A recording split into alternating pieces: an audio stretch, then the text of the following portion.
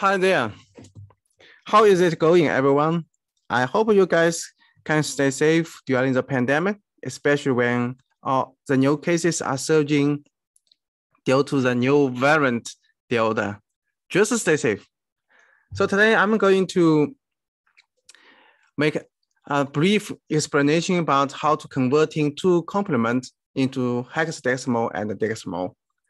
So let me start with examples, and I think it must be very simple way to figure it out how to make it.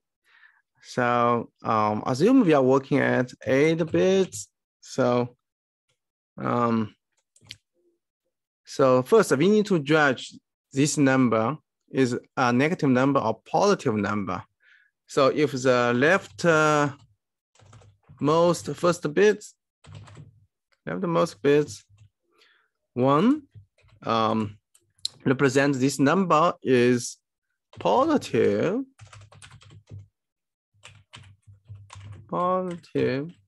and if the leftmost bit is 1, this is a negative number. So,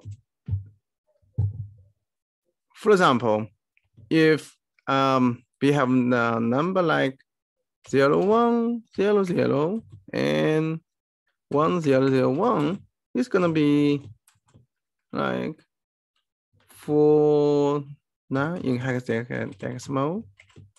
And because the start bit is 0, so it is a positive number. So there's no extra work we should do. We just calculate the value to decimal. So 16 plus 9. So I believe this is gonna be 73 in decimal. And if we start with 1, like this example, 1100, and we remain the rest as the same, then this is the hexadecimal gonna be ABC C9. And when we convert it to decimal, note that this is a negative number, so we can't do it straightforward. We need to follow a few of steps. So first, flip all bits from 1 to 0 or from 0 to 1. So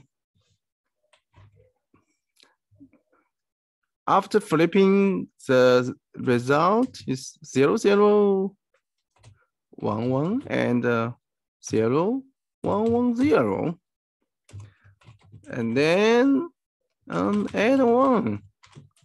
So it's gonna be 0, 0, 1, 1, and 0, 1, 1, 1. The last step, add sign, minus, and calculate decimal value. So in this example, we will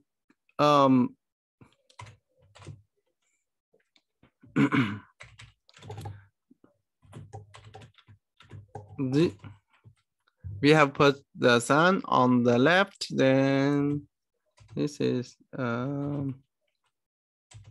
tools binary and convert to hexadecimal 0.37 minus 37, and it could be minus 3 multiply 16 plus 7. So the final result is I believe 48 minus 7, it is minus 55.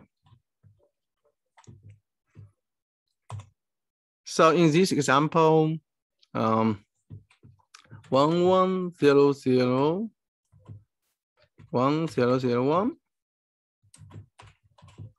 the hexadecimal value is 97, and decimal value is minus 55.